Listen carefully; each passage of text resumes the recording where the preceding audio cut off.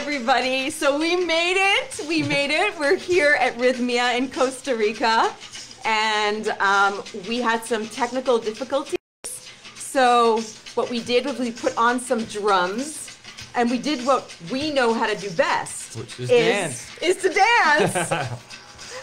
So we invite you just to take a moment as we wait for a few other people to join our dance, to maybe get up and shake something out, because we have to shake some, issues with technology here. We were supposed to start at 3, and my dear soul brother here, Carrie, I said, why don't we put some music on and just dance? And he's like, you know what? That's exactly what we should do, right? Yeah, let's raise that vibration up. Well, I think that's good. I think we've been dancing for quite a while. I think so. I'm warmed up. What about you? I'm really good. All right, DJ. All right. So now we can take one deep breath together. Exhale out. And how about you with us? Take a deep breath in. We made it. We're here. Never too late to come and share. I've got my miracle. Yes, thank you for your patience. Thank you for your patience, and thank you for joining. And so it's such an honor to be sitting here and to witness and to have everyone else be of great support and witness to, wow, it's your 3rd time here at Rythmia. My 3rd time, and guess what? It's not going to be my last. Exactly. I'm going to make this an annual journey to start each year. You know, what you shared was so powerful, that each and every time you have showed up here, you've gotten your miracle. Yes. And this is the first time that you actually get to go live. I know, right? And it's exciting to share. Yeah, and you voiced how perfect, and how you used the word synchronistic today when we had a chance to kind of discuss miracle. So let us know. Tell us. Well, yeah, it's synchronistic because this environment supports the most beautiful synchronicities, because everyone here is focused on that, and focused on their healing and their journey to heal and getting their miracle. Amazing.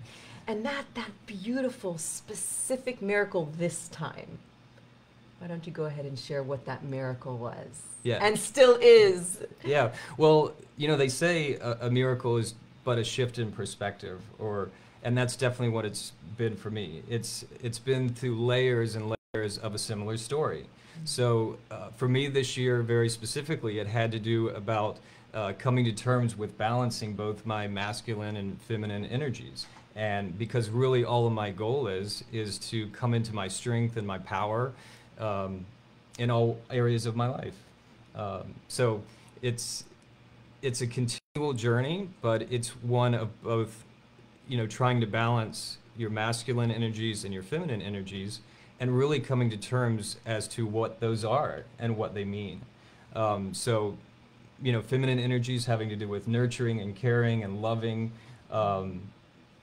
healing energies, and also masculine, which I had to really understand what that meant, which is not so much how strong you are physically, but your strength of character and conviction and integrity.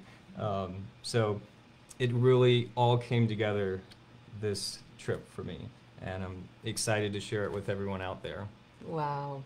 They say that 50% is in ceremonial space, and then 50% is when you go back home. Yeah. And so what is, and how does your trip Well, journey? I'm not home yet, Yes. but I have...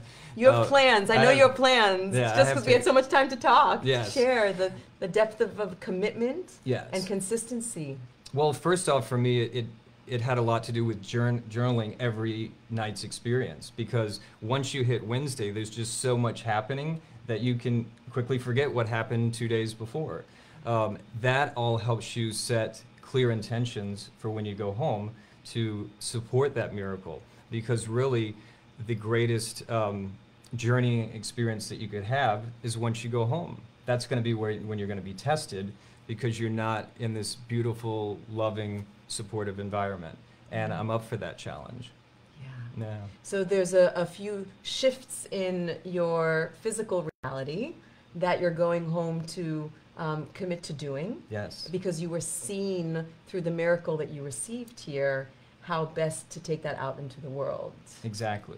And just really be confident in myself. I mean, so many of my other journeys to this point have been about self-love and gaining confidence in myself. And really what I've learned is that I am the essence of both masculine and feminine energies. And I'm happy about that. That's what gives me my strength, and that's what makes me unique in this world. Wow. Wow. So the balance, the dance between the masculine and the feminine. Yes. So how is that going to translate into some of the new things that you spoke about? I'd love for you to share that more. Okay. Well, you mentioned it. You said dance. And I always used to love to dance, but I think many people can relate. A lot of places you might like to go to dance are closed. But I realized that dancing helps me to shake out a lot of stiffness and rigidity that I hold in my body. And I can, guess what? I can turn up the music as loud as I want in my house and stomp as loud as I want. And that really just helps me come to life. Amazing. And I'm going to commit to doing that every week. Amazing, amazing. Yeah. So also you had a visitation. I did. And I think you're grabbing your phone to show everybody this visit.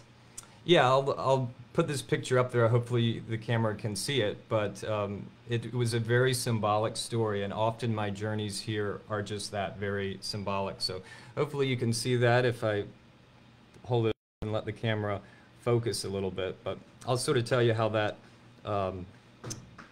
that night unfolded.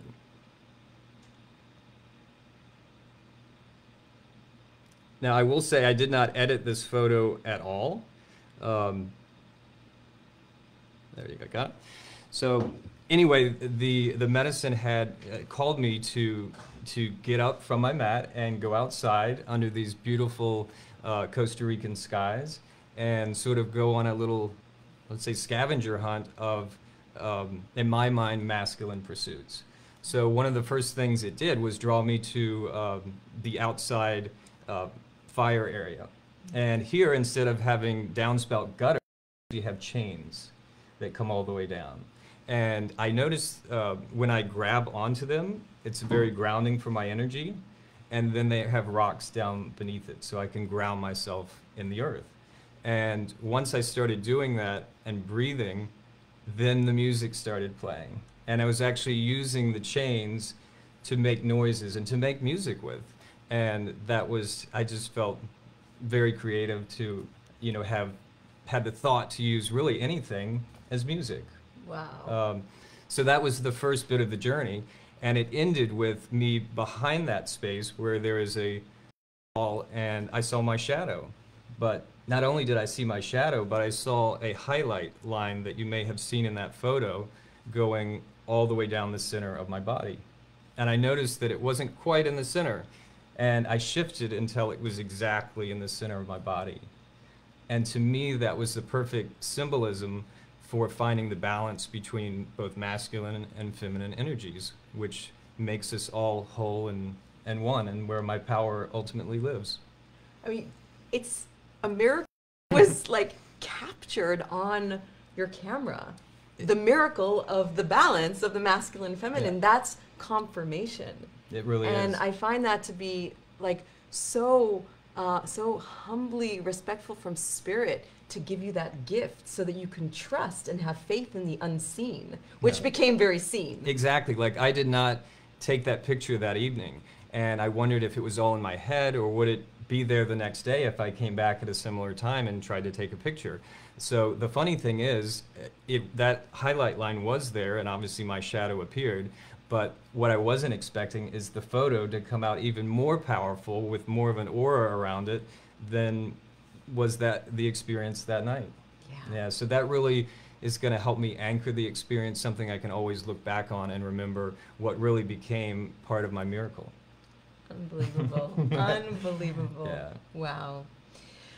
So, how else do you feel that the Rythmia Way supported you in getting this miracle? I mean, besides just this sprawling, beautiful environment under the Costa Rican sun. I mean, in one part, it is like a vacation for me. It's how I like to start the year. The other part is really establishing a beautiful journey to begin this new year, which we all are looking forward to after last year. Yes, yes. Yeah, I find that, you know, coming to Rhythmia and being able just to disconnect for a moment of time and really focus in community and working with the collective, with your higher mission and your soul's purpose is again, it's just in itself the miracle of life. Yeah. And I'm just curious with the Rhythmia way, with the different workshops for you, what would you like to share with them? Sure. I mean, it's not the #1 rated resort on TripAdvisor for nothing. There are thousands and thousands of people that comment similarly to what I'm about to say. And it's not just about the plant medicine that you take for 4 evenings. It's about everything that supports the journey. It's the breath work, it's the classes where you get to share with other people and get feedback to reinforce your experience. And something that maybe doesn't get talked about as much is just getting together, whether it be with the other people at lunch or at the pool, and we really become each other's counselors. You know, and one time maybe I'm listening to you, the next time you're listening to me, and there's nothing. It's often overlooked, but so powerful. Just connecting to people that you don't know them one day, and by the time you leave, they're some of your best friends that you're committed to staying in touch with and helping support the miracles that you receive here. You know, it's incredible how you come as a quote unquote as a stranger, and then you become one big soul family. It's really true. I've always to this point have come to Rhythmia by myself, but I look back and say, oh yeah, I came there with a bunch of friends.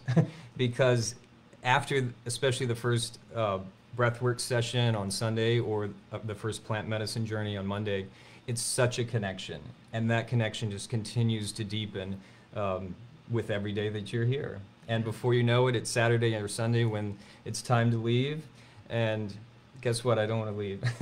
Well, you haven't really left because you keep on coming back. That is right. That is this is his third time for people who are just chiming in right now, and so we thought this would be a perfect example of someone who is ever so committed to his healing process, his healing journey, and showing up each and every time and saying yes. And that yes brings you so far into really receiving that miracle. It does, and the universe supports that work. So when you're here and you're putting in the work with the classes, or even a massage, going to the spa and getting massage and relaxing to get yourself rested and refreshed and renewed for that night's journey.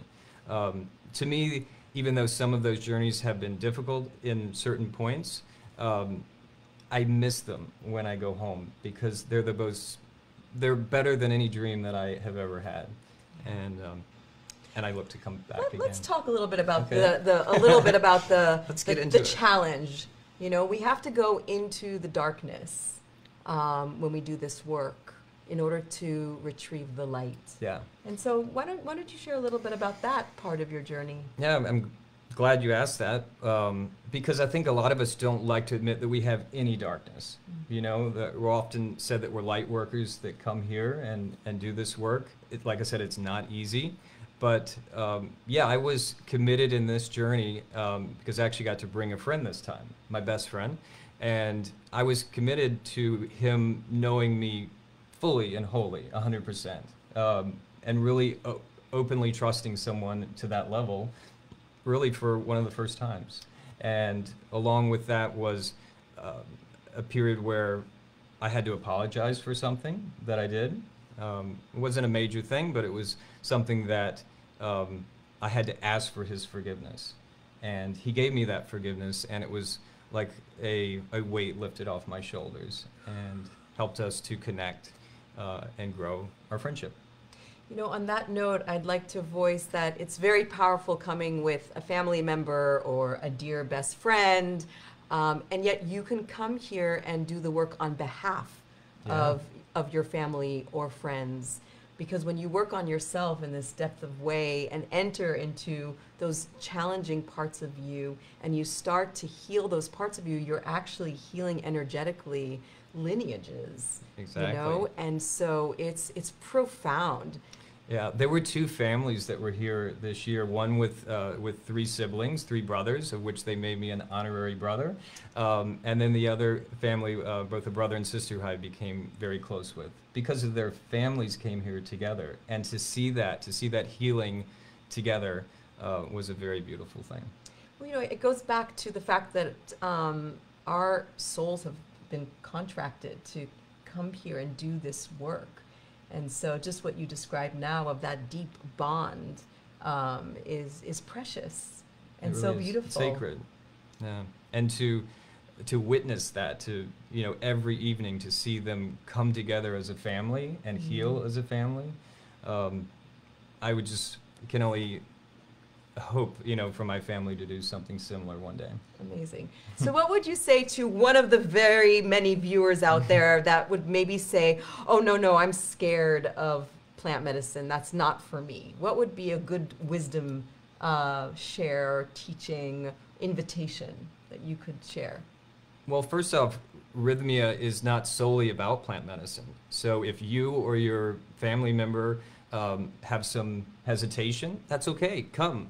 You still can get so much healing, even to a miracle status, just by doing breath work, or any and all of these other combinations of healing therapies. So that's one thing off the bat. But otherwise, I would say, don't be afraid. Think positively about the miracles that have been noted and that have been talked about, and just breathe and let it go and trust the process. Because that's exactly what has always worked out for me.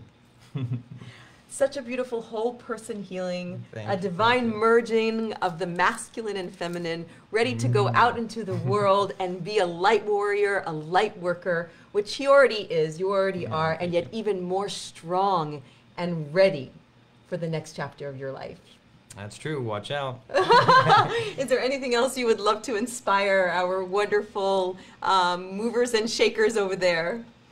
Well, I have to pay tribute to you as my dance instructor this week. Doing our blindfolded dancing really was liberating and freeing, not just for me, but for so many of the other people here. So I appreciate that, and I will keep on dancing. Yes. Put that blindfold on at home and put on those drums that we danced to. Boom, boom, boom. Yeah, it was a beautiful week, and I appreciate you being here. Thank you so much for coming and sharing your absolute divine miracle of life. Thank you. Thanks for having me. So thank you, everybody. Thank you for being patient with us. I want to thank Sylvia behind the scenes. She always just miraculously makes things work for everybody, so I want to honor her, and it's so precious to be here with you. Thank you, everyone. And oh, yes, and there is at the bottom there, right? There, if you would like to book, there's a number at the bottom. So do give us a call, and any question you have in your heart will be answered. We're here to serve and for you to receive your miracle. Thank you. Get here, get to Rythmia. Okay.